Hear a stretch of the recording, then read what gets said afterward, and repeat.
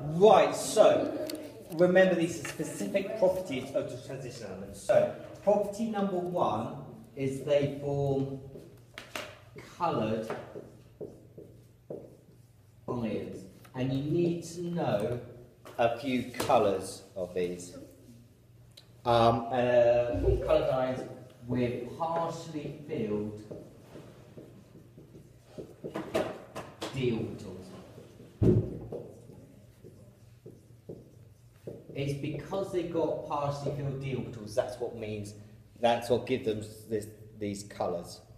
So, e.g., Fe2 plus, can anybody remember what that colour is? Green, pink. Pale green.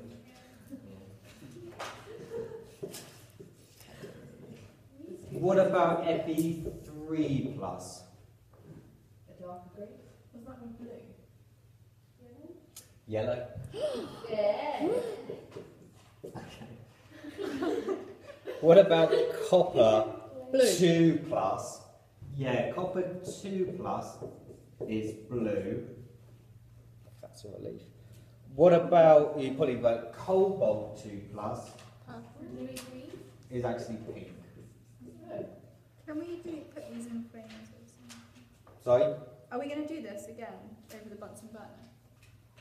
Yeah, next Yes, week, please. what I'll do is, when we're going to do transition metal precipitation reactions, we'll look at some of these colours. Next week. Next week, yeah. Hmm. When we're over in science. We can't do it today, can we? Oh, I thought we had like control assessment practice.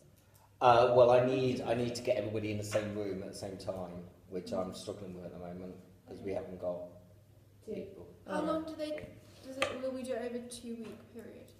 Yeah, I'll give you, we'll talk about it, I'll give you notice and then you'll do it, yeah.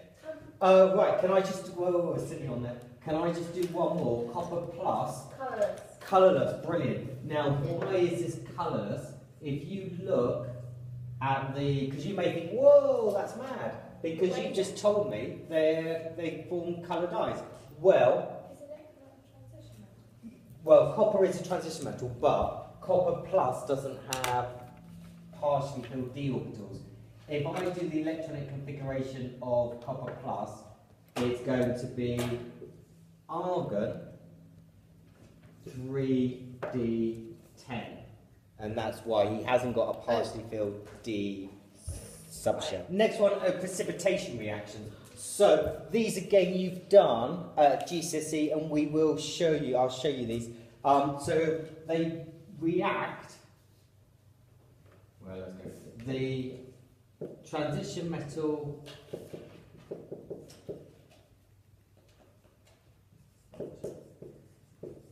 The transition metal or element ions in aqueous solution react with sodium hydroxide solution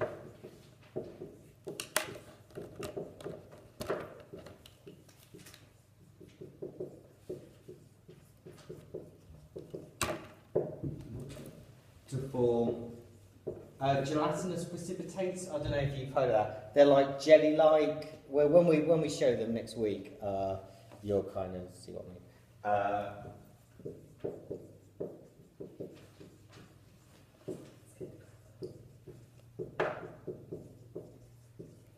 So let's do. You need to know 4. So copper 2 plus aqueous. These are going to be ionic equations. Yeah. Living on the edge. Is going to meet 2 hydroxide ions in solution to give me CuOH2 solid. That is a blue precipitate. So you need to know the equations and the colour it goes. The next one, Fe2 plus aqueous plus 2 hydroxide ions gives me iron 2 hydroxide solid. That is a green precipitate.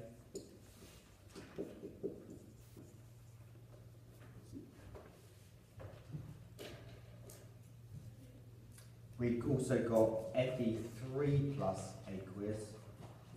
Now we're going to add 3 hydroxide ions, because it's 3 plus.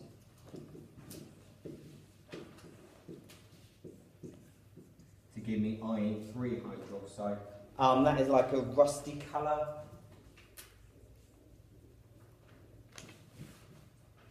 It's like reddy brown. Yeah, that's right, yeah. And the final one, this one is a little bit confusing.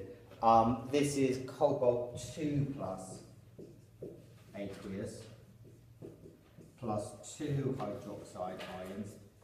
That gives me cobalt 2 hydroxide. But the colour is a little bit weird. It's blue.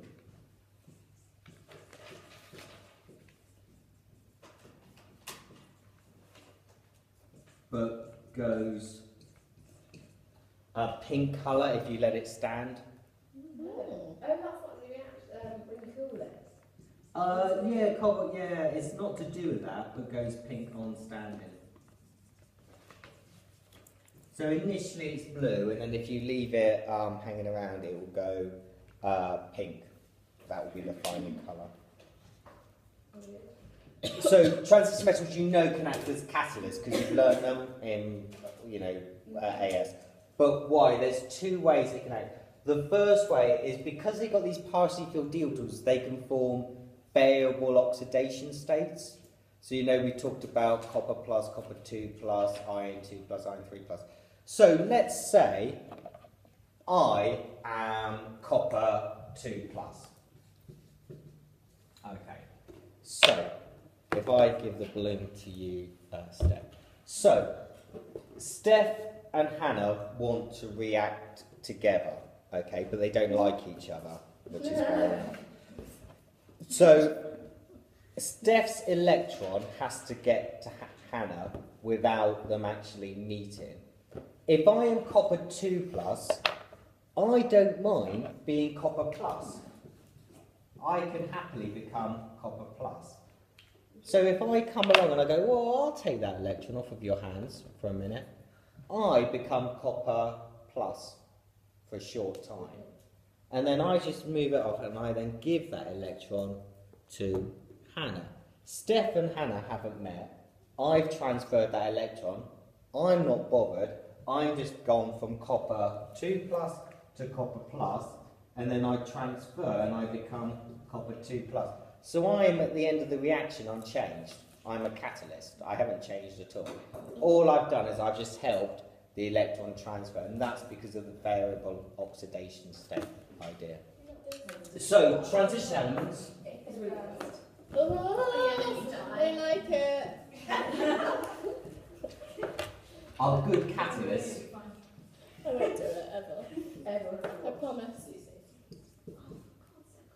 For 2 reasons. The first reason is because they've got this variable oxidation state.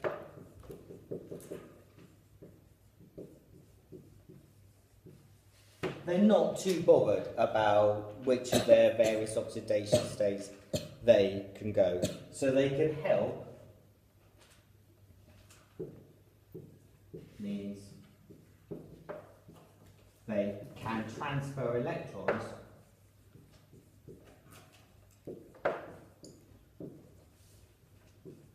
between reactors. And at the end of it, they won't change. So they just carry on swapping the electrons back and forth. There they are. And an example of that is actually in the contact process. So you have vanadium 2, so e.g. V2O5 in the contact process, which we use to make sulfuric acid, which is used to make again sulfur dioxide plus a harbor 2 sulfur trioxide. Okay, the other reason is that we talked about the Haber process, that the gas molecules are quite happy to sit on the iron. They can form like weak bonds between the iron. So reacting molecules Particularly gas molecules. I'm going to put gas molecules. Yeah. Can be held. Oh my god, I'm such an idiot. Oh. Can be held on the surface of the transition element. Is that like in cop?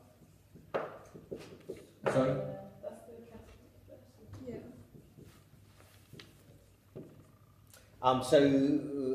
The transition element is a solid. It is the actual element, so e.g. iron. So their bonds are weakened. Add an absorption. So Eg is going to be iron in the Hazel process, which you all know is N2 gas plus H2 gas, making ammonia gas. Oh, no, like so. And we talked about a little bit about iron. You've got the iron surface like that. And iron forms weak bonds with nitrogen. So along comes nitrogen. And then hydrogen as well forms a weak bond. Because it forms a weak bond with iron, it weakens the bond between the two atoms. And then because they're also in the same place.